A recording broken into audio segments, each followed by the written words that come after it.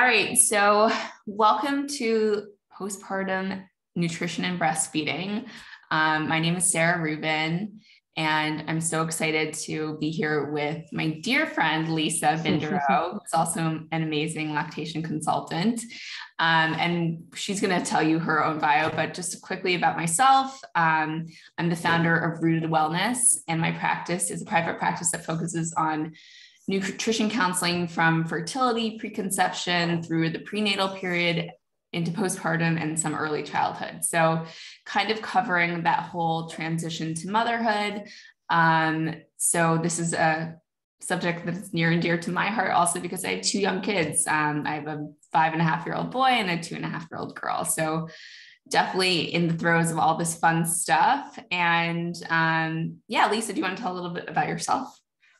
Yeah, so my name is Lisa Bindero. I'm a lactation consultant. I approach lactation support in I like to think of it in a balanced way where I'm supporting moms through all their choices, whether it be breastfeeding, bottle feeding, figuring out some combination of the two, navigating those initial weeks where you're figuring out supply, figuring out if you need to supplement, and doing it from a place with like zero judgment and just helping moms kind of achieve their goals and help them get to where they want to go. And I have a daughter, I have a 4.5-year-old, and I have a baby that's about, I don't know if you can see, but it's about 10 weeks from arriving. And I'm super excited to get back into the weeds of breastfeeding to remind myself how tough it can be in the beginning. I know it'll help me serve my clients and the moms I work with even better. Awesome. All right. So just to give a little spiel first thing. So we're going to be spending this session basically talking about postpartum nutrition, everything lactation, all those questions. For me, I love this subject because, just like in pregnancy, you can make such a huge difference on your baby's health through nursing. And you provide so many nutrients that the baby can use, especially DHA, which is a type of omega-3 healthy fat. And basically healthy fats can help your baby's cognitive development. So you're helping your baby's brain actually develop, which is incredible. There are other things that are present in breast milk, like calcium and vitamin A and vitamin C, all the B vitamins. So that's really incredible. And also the fact that breast milk is dynamic and it changes as your baby's needs change. So you're really fueling your baby's nutrition and helping them have the most optimal start possible. And so I think it is a beautiful thing if you can do it. Lisa, do you want to talk a little bit about like your philosophy when it comes to lactation? So the one thing that I just try to impart on everyone that I work with is that milk supply is a supply, like supply and demand situation where the more you ask your body to make, the more it will make. And that's really the best way to increase supply. So what's really fun when Sarah and I get to work together and when we get to do these talks together is we get to talk about like how nutrition affects your supply and what you can do to improve your supply, both from like a physiological standpoint and from a nutrition standpoint. You'll get to hear from both of us. So like Sarah was talking to you about the components of the breast milk and how important they are. So like my job is to tell you like how to get your supply up. And that's really taking milk out of your body. So I always like to remind everyone that we're talking to, like the more milk you take out, the more frequently you take milk out, the more that your body will make. And that's sort of like the big thing I like to touch on for everyone that I'm working with or talking to about breastfeeding. And is there anything like, what, because I know that like the degree of emptiness in the breast can drive breast milk fat content. Can you speak to that at all and like how that drives that? So sometimes the hind milk, the milk that comes out last, is the fattiest milk. And the more frequently we take out milk, the fattier the milk gets. So sometimes I see that moms will be like, oh, but the volume was so high if I waited 5 hours before nursing or pumping. But the fat content of that milk is actually quite lower. The volume may be higher, but calorically it's much lower. So the emptier the breast, the higher the fat content of the milk. Awesome. Great. So I would love, we can start taking some questions now, and kind of fill in the gaps. If that sounds good to you, Lisa. But yeah, we definitely have some like frequently asked questions that we always get that we can answer for people that kind of always pop up for us. Totally. Why don't we talk about alcohol? Because I feel like alcohol and caffeine are the big ones. And because and it's cocktail hour and we should all be drinking right now. It's definitely past 5 o'clock. I don't know about you, but my kids are supposed to be going to bed right now. So hopefully my husband is not drinking. So a little bit from a nutrition standpoint, alcohol that's consumed by mom passes quickly into the breast milk, and peak breast milk levels are usually reached about 30 to 60 minutes after alcohol consumption, or 60 to 90 minutes if taken with food. So food slows the absorption of alcohol. I really recommend to my clients to drink in moderation. So, making sure that you have alcohol-free breast milk saved up for the occasion can sometimes be helpful, but there's no such thing as pumping and dumping. Like, you literally have to have you have to give your body time to process the alcohol in your bloodstream. You can't like dump your breast milk and suddenly have alcohol-free breast milk. So what do you tell your clients about alcohol? So for me, I think it's always with all questions from all clients, I always want to find out first, like how old the baby is, because I do think on some level, I'm a little bit more protective over a 5-day-old versus a 5-month-old because of their ability to process the alcohol. It does go, as Sarah said, the alcohol does go into your breast milk. I like totally agree with the peak levels are reached 30 to 60 minutes after alcohol consumption, or 60 to 90 with food. The reality I find with most moms is like, you can't drink that much right after you have a baby because you haven't been drinking for 9 months. Even if you've been like having a sip of wine here and there, you haven't really been drinking. So you're going to find that even if you try to have half a glass of wine, you're probably going to feel drunk. Maybe like half a glass. Yeah. So one of the things that we tell new moms is, if you're going to drink, make sure you drink either while you're nursing, which like doesn't sound fun. So like removing that as an option, immediately after you nurse, because hopefully you're not going to nurse again for 2 to 3 hours. And then the other thing that you can do that I've had some clients do is, like, if you pump an ounce, that you break that into 3. So a third, a third, a third, and mix it with milk that is not like been tainted by alcohol, and then you're diluting the amount of alcohol into it. Again, like, it depends on the age of the baby, it depends on how much you drank, it depends on how much time has passed. And everybody's body metabolizes alcohol differently, as I'm sure a lot of you guys know. So use common sense on some level.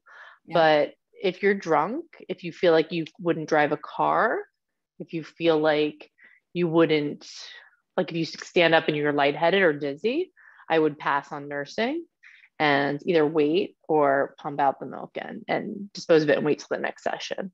Yeah, great advice. The other thing that I get a lot of questions on is caffeine, because that's always a big one, especially when you're sleep deprived with a newborn. Generally, most women can tolerate up to 3 cups. So about like 750 milliliters if you're being scientific about it. But consider caffeine from all sources. So you can get caffeine in coffee, but also tea. Some over-the-counter medicine has caffeine in it. Chocolate. There are lots of different sources of caffeine. So even like green tea can sometimes have significant amounts of caffeine. So taking that into consideration. And then, watching your baby. So if your baby is more fussy or has alterations in their sleep-wake pattern, that's something to think about when you're taking into account all your caffeine sources.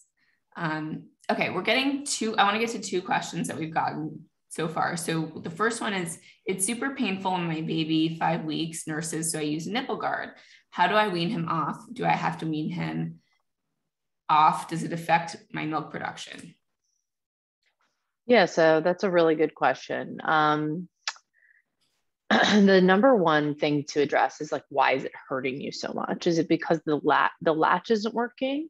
And then we can make this a dynamic conversation. And I know you guys are talking and then right. So like, but the first thing I would want to see is, why is it hurting you? Is it because something's off with the latch? Is it because there's something going on with the baby or with your supply that's creating this pain, right? Because it shouldn't be painful.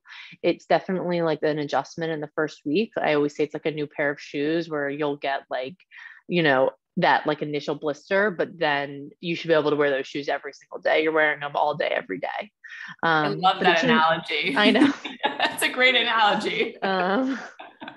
It's like those shoes that you've been worn a million times and you put on and they still give you a blister. Like there's something wrong there. They don't fit you. So the latch is the same way. So first I would want to figure out why the latch isn't working. But as far as using the nipple shield, it is a barrier between you and the baby. So the hormonal exchange and like the exchange of saliva is limited. It can affect how much the baby transfers milk, how much milk that the baby's transferring. And it can also affect your supply.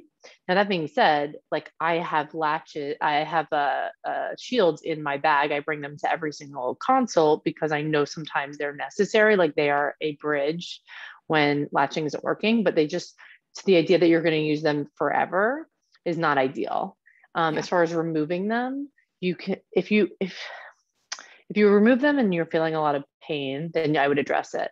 But just to answer the question about removing them, for those of you who are just trying to pull it out, like we like to say, it's like the tablecloth trick, like get them nursing, and then kind of pull it out in the middle of the feeding or once they're going and the milk has let down, and then try to see if they'll get back on.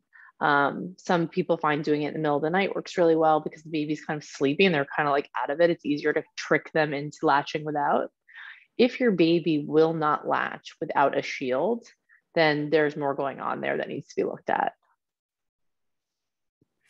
That's great. Actually, and I want to say this from a personal standpoint, like Lisa actually really helped me with this exact issue when I was nursing my daughter, who's now 2.5, but literally like my nipples were bleeding. It was awful. And it helped to have the nipple guard in the beginning while because your breasts actually do need to toughen up a little bit, like your nipples toughen up, which sounds like, but they do need to like get used to it, even with their second child. So it helped in the beginning for sure, but definitely like once the nipples had healed and there weren't any cuts on them, then I was able to remove it and it was much easier.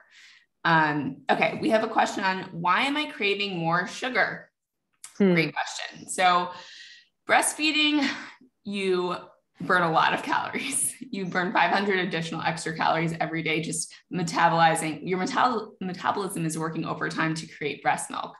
So a lot of times, if you're not feeding yourself enough like healthy fats and enough lean protein and things that are going to tell your body that you're getting solid nutrition, and not enough carbs also, because you need those too, you can sometimes crave sugar, especially like at that 3 to 4 o'clock afternoon slump, or even in the evening, because your sugar is a sign of, an evolutionary sign. Like we crave sugar to get more calories. So if you're not eating enough, and especially if you're not eating foods like healthy fats that give a signal to your body that you're getting those calories, then you may be craving more sugar. And so what I would do is trying to incorporate at every meal some source of lean protein or healthy fat, and making sure that you're getting complex carbohydrates like quinoa, brown rice, whole wheat pasta, whole wheat bread throughout the day in small. You don't need to like go overboard, but definitely getting a little bit at each meal to make sure that your body feels fueled, that you're getting in the nutrition that you need. And don't forget to have snacks. So don't try to go without eating for longer than 4 hours. That's kind of the window where your blood sugar starts to plummet. And by the way, you might also find that like you get super hungry and it hits you really hard when you're nursing. And usually it hits around that like 3 or 4 hour mark from your last meal or snack. So just trying to get regular meals and snacks and making sure you're fueling your body, because you really are like working overtime to nurse. Okay. What age of baby do you recommend introducing a bottle with pumped milk and or formula to start the weaning process and enable others to help feed your baby? So this one is also dependent on how breastfeeding is going for you. I know many lactation consultants recommend waiting like 3 to 4 weeks before introducing a bottle. Typically, I don't say that. I kind of like to see where the supply is at. So there's a lot of talk around like quote unquote nipple confusion, but the actual issue is something called flow rate confusion. Milk from a bottle comes out much faster than milk from a breast, and there's much less negative pressure required. Negative pressure being a vacuum. So it requires the baby to suck harder when they're on you, and they don't have to suck as hard on a bottle. So it's easier for them to eat, which is actually not what we want. We want them to work all these muscles in their jaw and in their throat. So when breastfeeding is well established, that's when I like to introduce bottle. And for some people, that's 5 days. And for some people, that's 5 weeks. As far as switching to pumping and bottle feeding or formula feeding, like when do I recommend it? That's really a personal decision. The AAP recommends 6 months. The WHO recommends 2 years, which is because of the like world access to clean water. I think going back to work gets really tricky. It's really a personal decision on when you're going to flip over. But as far as introducing a bottle, I personally like to do it within the first 2 weeks, as long as breastfeeding is well established and it's going well. I sometimes find that if people wait from 4 or 5 or 6 weeks, they can run into a problem where babies won't take a bottle. Great. Okay. So is eating fish with high mercury still a concern while breastfeeding? Yes. So you can definitely pass heavy metals into your breast milk.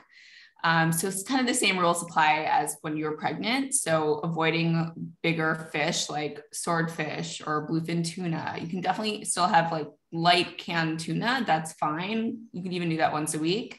But anything that's like a big fish like that, I would probably avoid for now until the baby's, especially until the baby's a little bit older. You know, if the baby's like 6 months to a year, you probably do it like once a month or once every 2 weeks and be fine. But it's definitely, especially when the baby's brain is just beginning to develop, I really take a more cautious approach with that. Okay. Are there any— That's interesting. I didn't know that. Yeah. I didn't realize that. That's super interesting. No, it's still, I know, it's such a bummer. I'm like, you should just have— I'm like, what do you mean? I thought I could have sushi like the whole month of February. I was planning on eating sushi, and now you're telling me I can't? You could have sushi. You probably could have like a piece of a tuna sushi. Okay. Fine.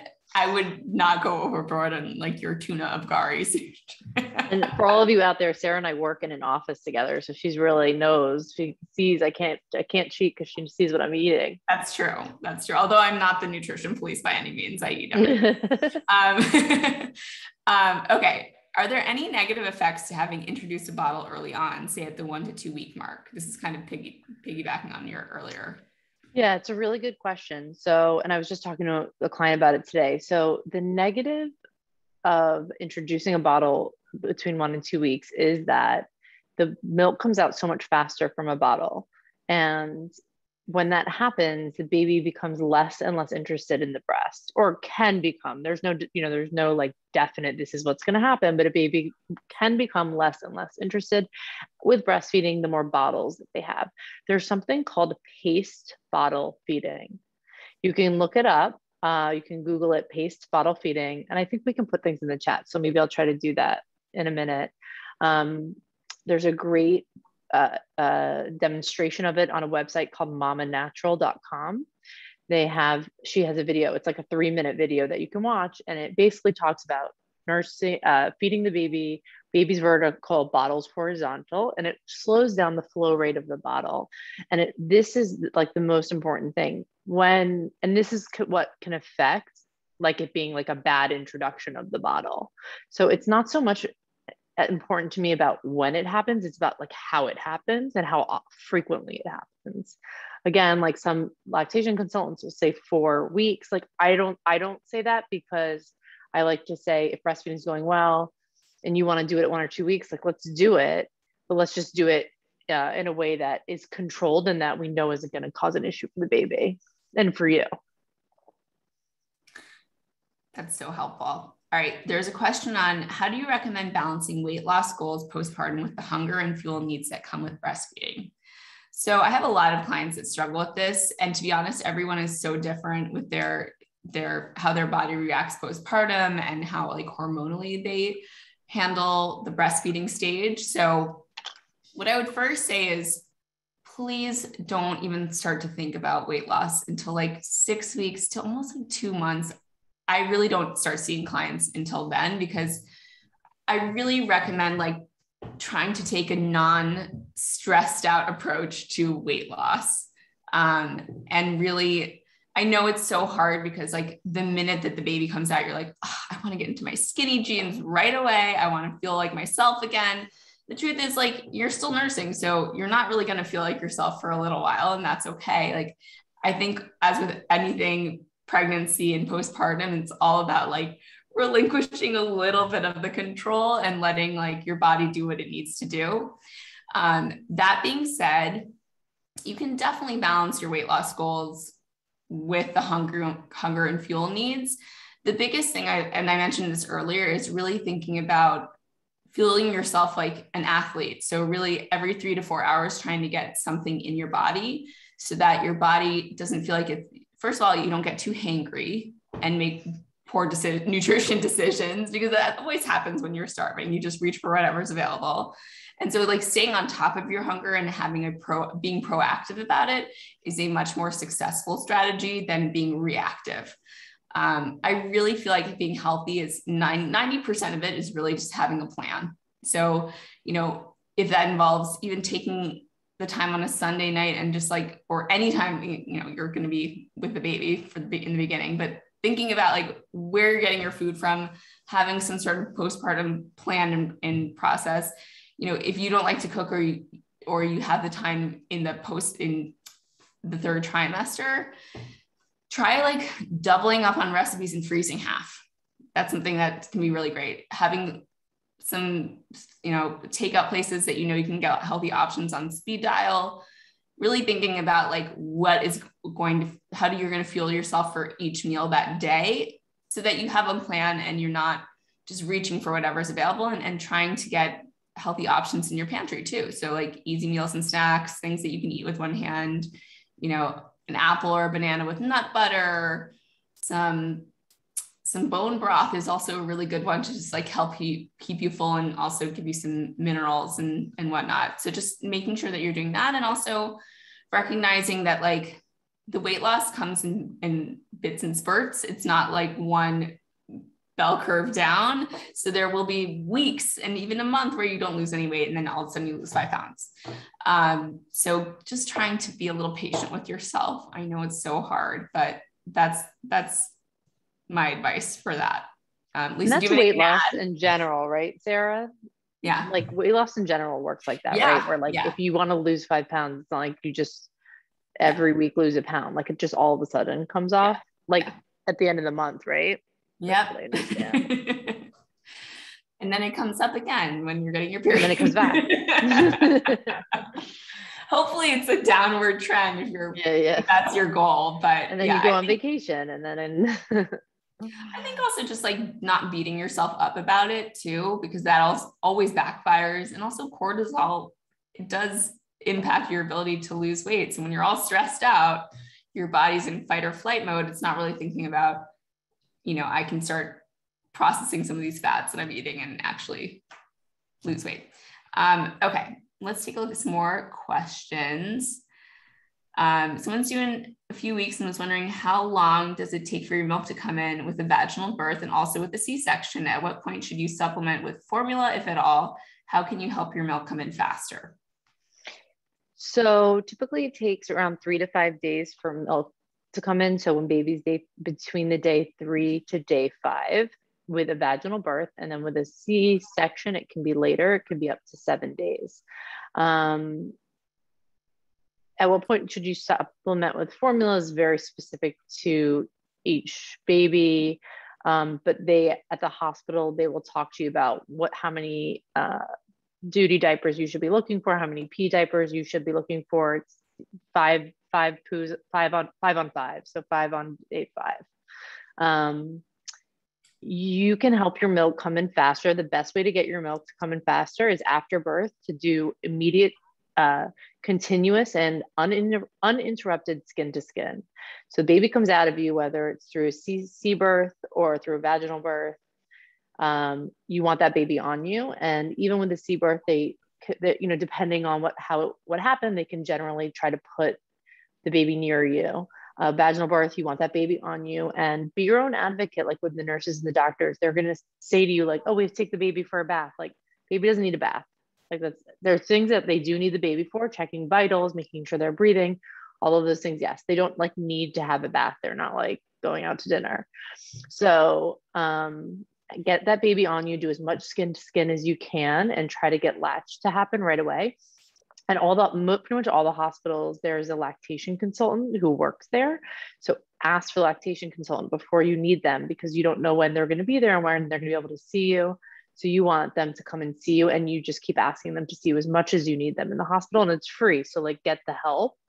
So all these like little things in those first 48 hours, skin to skin, getting the LC in the hospital to help you, nursing frequently, hand expression can be really helpful in getting the milk going. When your baby's born, the stomach is the size of a cherry. So imagine it's like, like this big.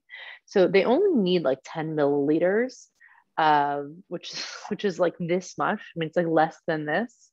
So that's how much milk they need. So it's not like you need to be like pouring out milk when they're born. Like these pictures of milk things on Instagram, like that's so unrealistic. I wish people would stop posting them. Like you're maybe gonna make an ounce in each pumping session the first week the baby's born.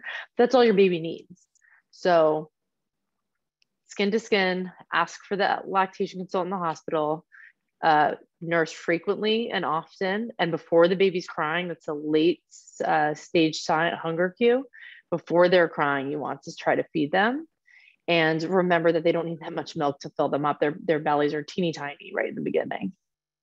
Yeah. What's the sign that just out of my own curiosity, what's the sign that the baby's not getting enough milk? So you'll see they won't be peeing and pooing enough. The pee will be, it depends on the age, right? So we want when they're born, their duty comes out like black, and then it should transition from black to green to yellow. So we want to see that transition happen. And in the hospital, they'll help you look for that. You want to see wet diapers. You want to see that their lips aren't dry. You want to see that there's no crystallized, like imagine it would look like pee if it dried, it crystallized in the diaper. Yeah. That's a sign of dehydration. Also like sleeping more too, yeah. So that's what's tricky. A lot of people are like, oh, my baby's so good, they sleep so much the first 3 days. Like, no, you need to wake them up and feed them every 2 to 3 hours. Babies sleep, but you need to wake them up and feed them to make sure that they're passing through all of this stuff, to keep their blood sugar elevated, to keep their cortisol levels low. You don't want to just let them sleep. You need to nurse them every 2 to 3 hours. Right. So there's a question. I can tell my baby is sensitive to dairy, but a dairy-free, soy-free diet is hard. Any advice or recommendations would be appreciated.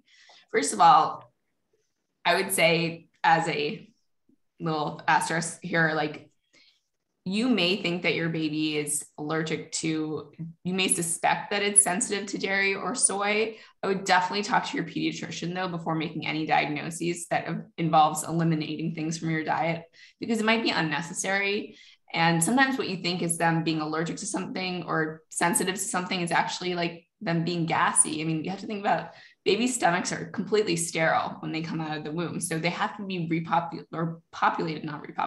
completely newly populated with healthy bacteria. So they typically go through a really gassy phase, especially like the 6 to 8 week mark, which is totally normal and is expected because their stomachs have to get used to the outside world and all the different bacteria that they're being confronted with. That being said, if your baby does have an actual dairy sensitivity, you usually will probably see like blood in the stool, but definitely have your pediatrician give you that specific advice first. And then I would say going dairy-free is actually a lot easier nowadays because there's so many non-dairy options. There's like almond milk and oat milk and all sorts of non-dairy cheese. You can use nutritional yeast as a cheese substitute. Sorry, it's a late night. Like, where are my words at 8:00 at night? There's a lot of availability of different types of non-dairy options. That's a relatively easy one. And then just asking a lot of questions. So it's okay to be that annoying person at the restaurant that asks if there's like dairy in the butternut squash soup. It's okay. Soy is actually a really much harder one to get completely removed because it's actually in a lot of things that you wouldn't think it is, including like some over-the-counter medicines. There's soy in lots of things. So I would just try to cook more on your own. So that way you can control what's actually going in your food, and then just ask questions and also be really good at being a sleuth at nutrition labels and actually looking for like anything with soy in it is usually is a sign that there's soy in that product. And anything that has milk, even if it's like partially, hydrogenated, whatever milk and also like milk and soy are common allergens. So they usually will have that on the label too, that this product contains milk and soy or milk and tree nuts. You have to just get really good at reading labels too. But yeah, it's luckily like the non-dairy stuff is a lot easier, soy less so, but you'll get there. Okay, let's get one more in. Okay. When returning to work, should you pump as often as you would breastfeed, as in every 2 to 3 hours to maintain fat content in breast milk? Yeah, that's a really good question. So pumping at work is so much harder than pumping at home. There's something about it where it's like you just get into this other place mentally to stop and pump can be tricky. So there are a couple of things that I like to advise women. Yes, you don't need to do it every 2 hours, but I would do it every 3 if you can. Nurse before and after work if you can. And on the weekends as much as you can if you're up for it. Like if you're just like, I just kind of want to keep this routine of pumping during the day, that's fine. I think most places in New York have a dedicated lactation space. I really encourage you, if you're going to go pump in that space, that you take those 15 or 20 minutes to not work. I know it's so hard because you're like, I have like a gazillion emails piling up. So even if you tell yourself for 10 of the 20 minutes that you're going to like look at the cute pictures from the weekend on your phone of like you and your child and your family, or like read a magazine, or like listen to a song that you like. It is important to pump every 3 hours, but it's more important that you shift your body into like a milk producing place. A lot of people supply drops at work because they're not around their baby and your body doesn't like understand what's happening. So the more you can shift your body and mindset into that sort of oxytocin place, which is the feel good hormone, like maybe it's like that's when you have your chocolate croissant, or that's when you have like your oat muffin or whatever like treat that you have. Magazine, think like magazine, music, baby food, and pick one of those things to use at work when you're pumping every 3 hours, because it will help you to produce more milk. One other really cool trick that I learned, they did a study at a hospital in the NICU where they had moms half the moms covered the collection bottles with like little baby socks. And those moms made more milk because I think they were less stressed about how much milk was coming out. They weren't like staring at the bottle. So I think that's like a really interesting trick. That's so amazing. I know, Wow. isn't that crazy? Because your cortisol goes up when you don't feel like you're making milk, and then it blocks your hormones that produce the milk. Yeah. Yeah. Maybe just have your partner give you a foot rub while you're, Yeah. while you're Yeah. pumping when you're home. Okay. There's another question on sensitivities and allergies. Is there any evidence that what you eat while pregnant can impact and or potentially reduce the risk of post-birth sensitivities in your baby? I love this subject because, well, sadly, no at the moment. So, but I'll put an asterisk there and say, like, there's the wonderful thing about nutrition science is that it's a science. So we're always learning new things, and it's a relatively young science. So what we know is constantly changing. At the current moment, there's no evidence that suggests that like avoiding or eating more peanut butter or soy or eggs is necessarily going to affect your baby's likelihood of developing those allergies. The biggest piece of advice I would give you is when you do start to introduce solids to, and this is across the board, what every pediatrician recommends is really early introduction is the key, not avoiding those foods, but actually introducing them in small amounts and giving them like a couple of days and then moving on to that next potentially allergenic food and watching your baby for any signs of an allergy. So I know it's scary because everyone thinks, oh my God, like what if my baby has a nut allergy and I introduce nuts? It's okay. Most of the time they will have like hives or some sort of reaction if they are actually allergic. It's not like a life-threatening thing during the vast majority of those times, but really early introduction is what can help your baby to develop the immunities necessary to be able to respond to those allergens and not develop food allergies. There is, however, some evidence that eating a healthy diet can actually impact your baby's willingness to try those foods when they are starting to have solids. There's actually a study that showed that mothers who were eating like a lot of carrots, and then the babies who their babies basically were attracted to the breast milk that had like a carrot flavor after. So it's kind of priming your baby in utero, and also in breast milk, you will get some of those flavors too. So eating a healthful diet can actually impact your baby's likelihood to want that variety and want different flavors. And so that is one thing that you can do that will really impact your baby in a positive way. Okay. When nursing, after having burp baby and setting them on their back, if baby spits up, is that a sign to feed them more, or did they have too much milk?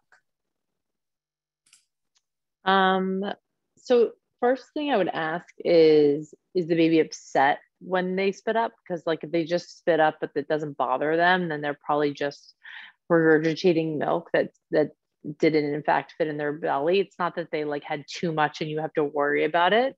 It's just that they're spitting up a little bit.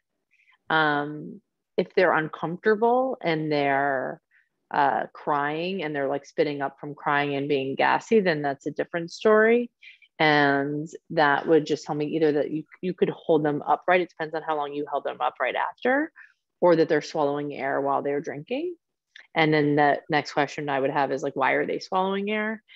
Is it from a bad latch or from a bad, like a incorrect bottle feeding technique, or something going on with their suck swallow coordination? But if they're like generally happy, like you put them down, they burp, or they burp, you put them down and they spit up a little, like that's fine. That's normal. That's, as my friend said to me when I had my daughter, like that's why they make birth claws. That's why burp claws are a thing, because babies spit up. Yeah, so true. And every baby is different too. Like some babies will spit up a lot and some babies won't at all. So that's also, okay. All right, one more. Have you heard of power pumping? Do you recommend? I tried today, but didn't notice any major increase in milk, and it really hurt my breasts after. Oh, I'm sorry to hear that. I have heard of power pumping. It takes at least 5 or 6 days for it to kick in. So like we like to say, like you're placing an order that you'll receive later. So you would have to do it for 5, 6 straight days in a row to really see like an addition in your supply. If your breast really hurt after, then I would be concerned about like the flange. Is it fitting you correctly?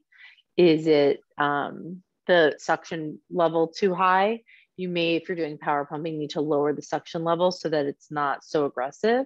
And then the other thing you can do is you can take coconut or olive oil and put it around the bend of the flange where your nipple gets pulled through, like the same way you would put chapstick on your lips. So it's like a very thin layer, and that lubricates the suction, you know, when your nipple's getting pulled through, and it'll help a little with the pain. But you're not going to get milk for 5 days, and like it shouldn't hurt you. And if it's hurting you, you're not going to make milk, because then your body's going to be stressed and your prolactin and oxytocin is going to get blocked, the hormones that make milk. So you need to figure out a way to do it where it doesn't hurt you. Thanks for that. Okay, there's another question on, is my prenatal vitamin good enough to take after giving birth? Does a postnatal vitamin need any additional or different vitamins and minerals? So yes, your prenatal is totally fine to take after giving birth. You don't really need to, your nutrient needs don't really change that dramatically from the third trimester to that immediately postpartum. You know, if you find that you're avoiding certain foods, or you are eating less fish, for example, like you might, if your prenatal doesn't have any omega-3 supplement as part of the prenatal, you might want to consider taking that too, just because that is something that you do pass through your breast milk. But yeah, your prenatal's fine. Don't like waste your money and get like a special postnatal vitamin. Like you can just keep on taking what you're taking, and just keep in mind that like the prenatal supplements are really just that. They're supposed to supplement a good diet. So really trying to get variety in your diet, getting lots of, you know, fruits and vegetables, getting complex carbohydrates, lean protein, healthy fats at most meals. Those are all the foundations of a healthy diet. And by the way, are also the same foods that will help you heal and also promote a bigger quantity of breast milk, because you're getting enough calories. So yes, long way of answering that. Yes, you can still take your prenatal. Okay. A couple more questions. So I've been trying to bottle feed with my express milk, and she refuses it, but will take it with my mother-in-law, but not with my husband or I. She's 2.5 months of age. Any tips? That's a really tough one. I don't know why that would be the case. And I guess my first question would be is like, have you seen your mother-in-law give the bottle, and is she giving it in a different way? Certainly there are babies who, when they're with their mother, they want to nurse, but it's hard for me to understand why she would do it with your mother-in-law and not with your husband. I wonder, you know, I don't know if you were in the room when your husband tried. I'm sure you tried both, to be in the room or out of the room. And my tips would be for a 2.5-month-old, would be with the same tips, because I don't know what's going on with your mother-in-law. It's the same. I'm going to give you the same tips I give to any mom, any baby that's refusing bottle. Let them play with the nipple of the bottle during the day, like have it in their area, so they become very familiar with it. They put it in their mouth. It becomes like something that's not so strange to them. And then the other thing you can do right before you try to give them the bottle is you tap around their mouth like this, and it awakens the muscles, their sucking muscles, and kind of shows them how to bottle feed, or how to use these muscles so they can bottle feed. And then the other thing you can try is like nursing for like 20 seconds to a minute. And then so we do this sometimes when a baby won't latch. We'll give them the bottle for a minute and then quickly put them on the breast. So I want you to almost do the opposite, where you have them on the breast and then you quickly give them the bottle. It's like this, like they're already sucking, they're already eating, and you're kind of tricking them into it. So I would try those things and see if that works. But I'd also be curious to see like what your mother-in-law is doing and why that's working. One more, when you introduce formula, should it be continuous, or could you give on off when needed? So the thing about introducing formula is, it's a good question. I mean, I don't think there's a right answer. I think it's sort of like what works for you and your family. I think on off is my answer. And I'll tell you, it's because I assume that means you're also giving breast milk as well. And as we discussed in the beginning, breast milk is specifically made for the age of your baby at that time. So like you're better off using the milk that you have than like not using it and using formula instead, because that milk will then in 2 months be made for a baby that's 2 months earlier, if that makes any sense. Yeah, I mean, I think on off when needed is the right way to go. I don't think it needs to be continuous for any reason. Awesome. Okay, we have one other question that I kind of thought would be good to wrap things up with, and definitely, by the way, feel free if you have any other unanswered questions to put some more in the chat. But if you could give a few pieces of actionable advice, nutrition-wise and breastfeeding-wise, to a new mom, what would they be?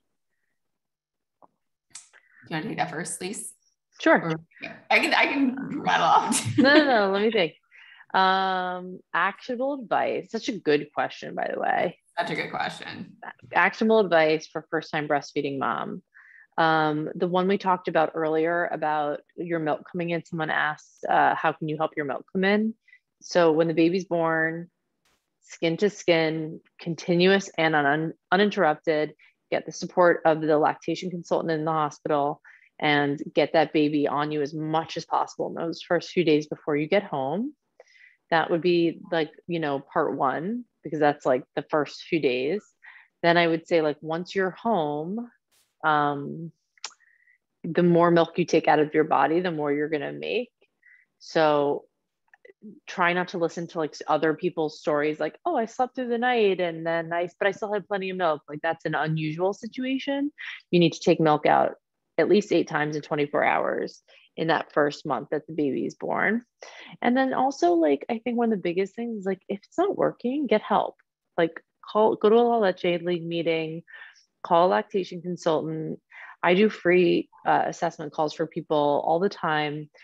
Like if it's not working, get help. It's like, there's too much going on for you to kind of just suffer in silence. So like, whether it's help with breastfeeding or support in your home from family or friends, or support because you're having postpartum anxiety, the Motherhood Center is amazing for postpartum anxiety. Like reach out, because there's a whole community out there of people who really want to help you. Yeah, I definitely totally agree with that support system. Like, especially that's something really good to think about even in your 3rd trimester. And I realize some of you guys are new moms, so you're not thinking about that, but really establishing like who is going to help you with feeding yourself, who is going to help you when you need a break, like who can you use as a resource. Like getting that network together is super helpful.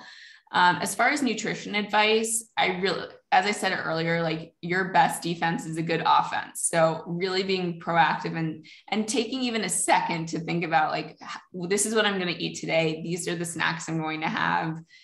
Don't be afraid of snacking. Use snacks as a way to bridge from one meal to another. So really thinking about eating every 3 to 4 hours. Your baby's nursing every 2 to 3 hours. So, you can use that as like, when I'm done with my baby, I feed myself, so, and you're often pretty hungry actually after nursing sessions, especially in the beginning, but really trying to get in, especially like healthy fats and the lean protein that's going to help keep you satiated at most meals. And then having easy snacks on hand that are healthy, like nuts and fresh fruit and nut butter and hummus and carrots and things like that are going to really give you nutrients and that are nutrient dense and will help keep you satiated so you're not hangry. Great. So someone asked for contact info. Lisa's going to Sarah, should I put your Sarah at Rooted Wellness? That'd be great. Thank you. I'll do it right now. Awesome. And you can also find us also on Instagram too. I'm at Rooted Wellness NY. And Lisa, I think you can just type your name in. I'm not good. I'm not good with that. I'm not so active on Instagram, but I will. Email's better for Lisa. But you can find me there. And we're laughing because it's an ongoing joke in our office. At least it's like basically because I somehow don't use social media, and very clearly probably should, but it overwhelms me. I'm sure many of you feel overwhelmed by it. I find it very overwhelming. So, but I've added both of our email addresses into the chat. And then I also added the paced bottle feeding link, which is a super helpful link for how to bottle feed, even if you're not breastfeeding, because it prevents gas and it's a method of bottle feeding that prevents the baby from getting gas. So it's really super helpful. The other thing that we should mention also, we mentioned at the beginning of the call, but for everyone who joined afterwards, that Lisa and I actually work in the same office space. Yeah. So, and there's also a sleep consultant in the same office space. So it's kind of a one and done for postpartum mamas. So if you need help, we're all available and definitely taking in-person clients. So yeah, that is also available to people who are in New York. Yeah. And we're also all three moms with kids. So like reach out to us if you need help, even just if you need like help in some other direction, if you're looking for a mom's group or you need help with something, like, I don't know, there's just so many questions and that's sort of why we do what we do. So like reach out to us. We're here for you guys. Yeah. Someone asked, do we work virtually? We both do work virtually. I mostly see clients in home because I need to see the baby and weigh them and like be there to like help with latching, but I also do virtual appointments as well. And Sarah does as well. Yeah.